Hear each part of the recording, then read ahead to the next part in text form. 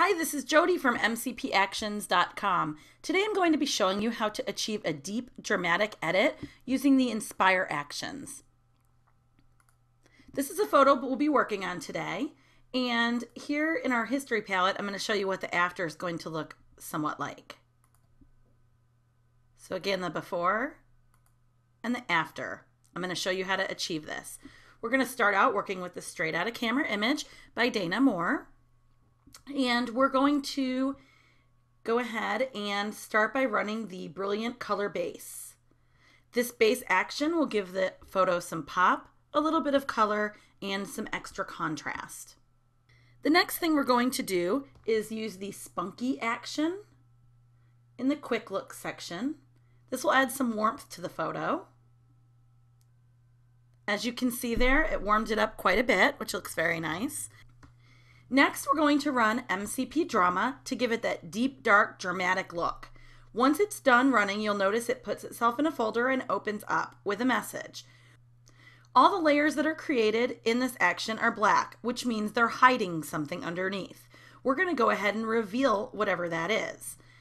The first layer at the top is Contrast and Pop. For Contrast and Pop, we're going to go ahead and invert that layer so it applies to the entire image.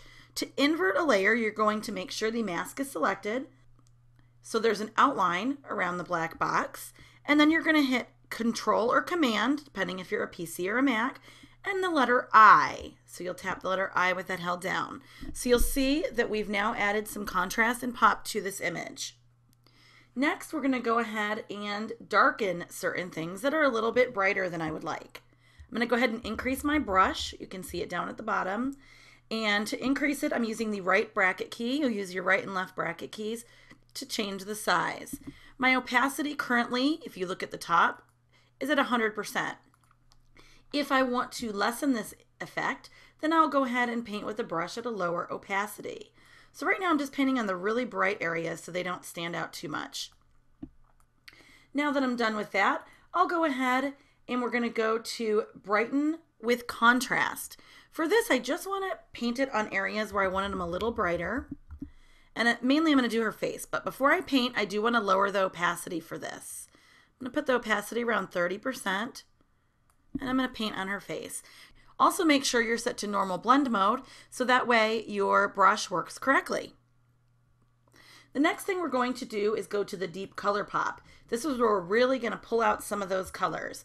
The main areas that I really want to impact with this are the truck, which you'll see I'm painting on right now, and possibly some of the background and tire. I'm also going to paint on the bottom part right here where there's rust to really bring some of that out. The next layer is Vivid Color Pop. What I want to do is I want the exact same area impacted as the Deep Color Pop. So this is a little shortcut for you. Select the mask for Deep Color Pop, hold your Alt or Option key down, and drag it to the next layer. When you let go, it will say Replace Layer Mask. Click Yes. So now you'll see we've already masked that next layer, and it's looking really nice. The next thing we're going to do, we're going to skip blurry. I don't want any blur on this image. I do want the clarity. Clarity is what's going to really bring out the details in the truck. So I want to paint that on the truck. What I'm going to do is I'm going to increase the opacity of this layer to 100%. The next thing I want to do is just a little bit more color pop. I'm going to go ahead and use Ultra Color from the Color Trick section. This is also a paint on action. And I'm going to come in here and you'll see it's almost going neon now. It's going to be a little bit too intense. And now I'm going to come in and reduce the opacity until I'm happy with it. So maybe about 40%.